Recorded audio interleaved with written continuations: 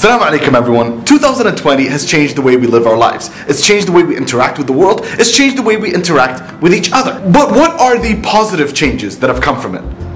Let me ask my family. Hey Salama, how are you? What's one positive thing that, during these challenging times, one positive thing that you've experienced? I've been meditating a lot, so I'm a lot more calmer. Oh, okay. That's Salama there meditating. Let's get a closer look.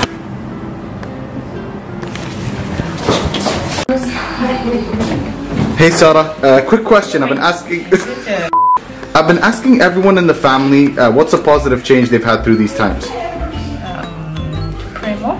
To pray more. Yeah. Respect. Nice. Much love. What was it? What was it? Sorry, I laughed before you finished the line.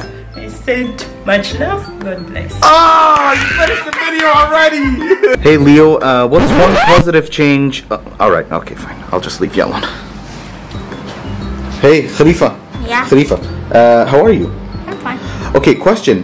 What is one positive thing you've experienced recently? TV time. What do you mean? We have more TV time. Oh, but I can't argue with that. Hey Abdullah, looking like a snowman. Quick question. What's a positive change you've had during these times? Homeschool. Homeschooling. All right. You like that? Mm-hmm. So Mama and Baba are good teachers? Yeah. Yes! Let's go! Layla, one quick question. I've been asking everyone in the family one positive change they've had during these times. What's your positive change? Positive change, more patience. Yes!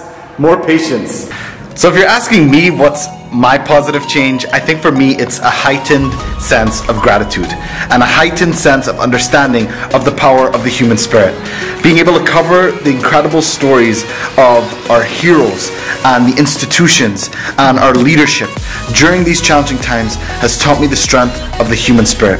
How we are always all there for each other, how we support each other, and how we rely on each other to get through even the most difficult times. And that's what gives me hope for today and for the future, inshallah. Much love, and God bless you all.